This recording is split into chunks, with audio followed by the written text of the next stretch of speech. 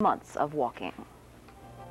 Well, all week long, 9 and 10 News took you behind the lens. But do you know who yells lights, camera, action? You're looking at them right now. Next, you'll meet the people who put the show on the air. And it's not just smoke and mirrors. There's an orchestra right now.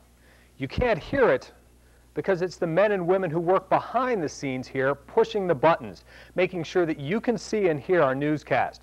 Carol Scimone joins us now live from the control room with more. Carol? Well, Jed, this is Mission Control. These people and others scattered throughout the building are responsible for picking the right camera, rolling the right tape, working to make sure what you see at home is perfect from behind the lens. You just never know what's going to happen. You know, it's live television. It's like jumping out of an airplane wondering if your chute's going to open.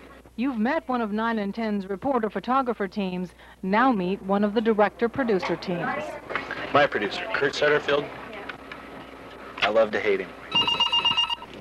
Kurt, I need a full-page graphic number for DO1. It's kind of like, you know, I guess maybe the relationship you would have with a sibling. I like working with one producer. I mean, I know when Jennifer's producing the 6 o'clock, I know what I can expect from her, and I know what she likes to do. 25 minutes to air, and I'm halfway through my scripts. He started preparing for the show more than an hour ago. The producer, when they put their rundown together, they call the shots.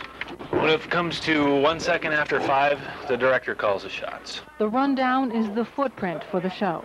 Right now, I'm looking at the 5 o'clock rundown. I'm putting in which camera or video source to take,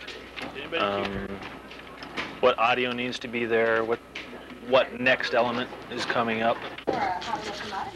And then from the rundown, I mark the scripts. It seems to work out best when Kurt, the producer, doesn't call me at 4:30 and says, oh, I got to do this. But last-minute changes are common. We plan as much as we can, but so much of it is flying by the seat of your pants. I think a lot of it just comes with experience and knowing that changes in a newscast is a daily occurrence. Traverse City, give me a re-white balance. A lot of people wouldn't do it, wouldn't ever care to do it, but sometimes you get addicted to the adrenaline. Mic check, Trish. Good evening, I'm Trish O'Shea. It's showtime. 9 and 10 News at 5 starts now. A truck plows into a woman as she walked her kids to school. 3, 2, 1, exit up. Stand by, cold open, 3/4. 3, 2, 1, sound up 3/4. I've been through treatment and I'm now once again a recovering addict.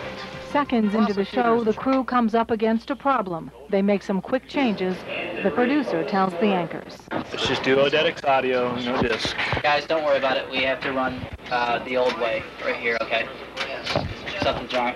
And they recover. It's no biggie. We covered it. One's hot. In the middle of the show, my hands are just like this, just because it's so stressful. My QTC. Go. Good evening, Jenna. Managers sit in the news director's office watching. That was like a really bad community theater. A for effort, C for execution. But the show goes on. What a complete waste of time, Christ. Clips every night there is. What's frustrating, though, is we're rolling out, we're doing